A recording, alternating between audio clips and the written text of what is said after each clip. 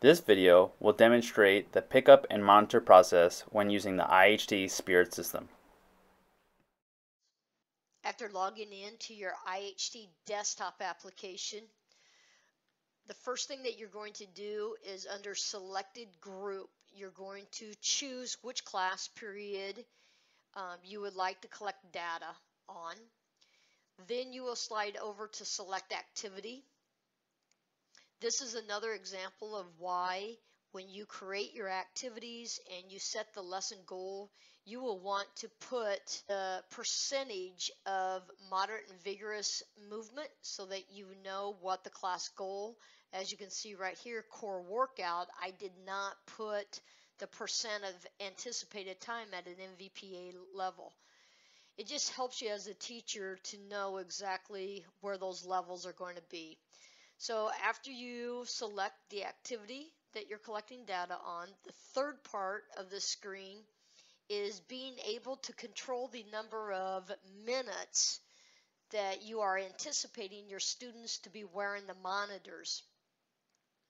Because the lesson goal is on a percentage of this time, if you have a professional development day or an assembly or early out or late start because of weather, you can come in here and adjust the amount of time that students will be wearing the monitors.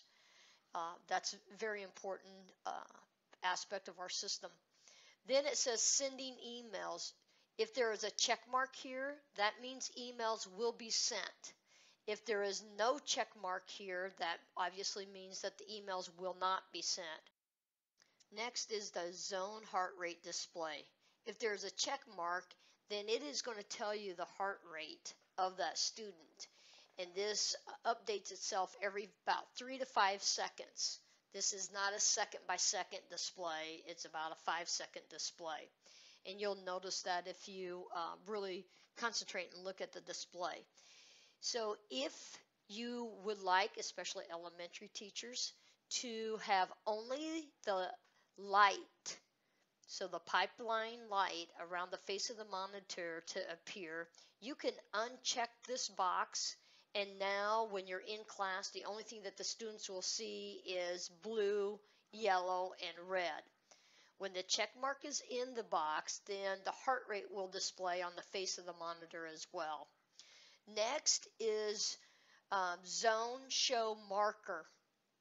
This is the icon on the face of the marker that has the little padlock.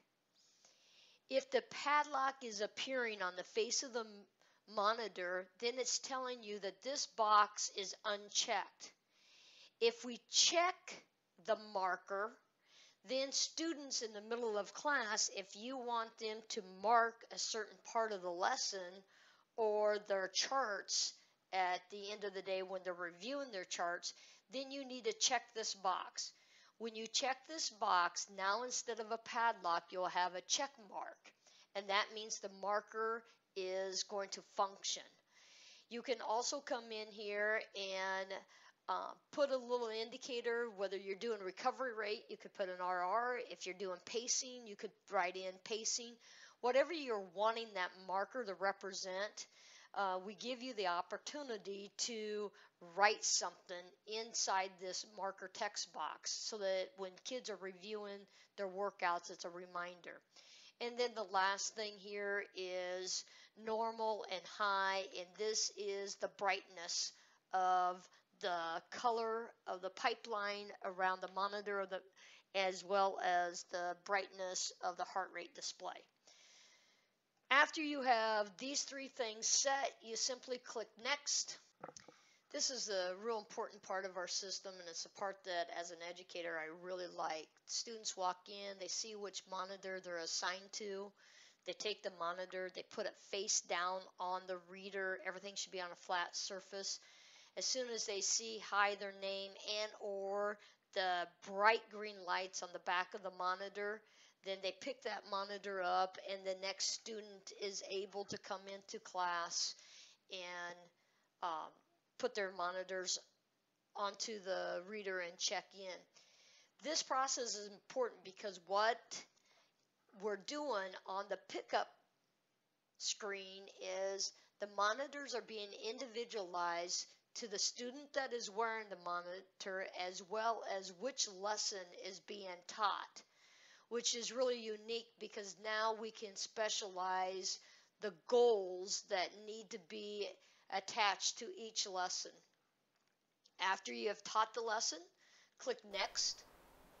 Hope this video was helpful for the pickup and monitor process. If you're ready for that next step, head to the Return and Save video. If you have questions or comments, please reach out to your Customer Success Manager.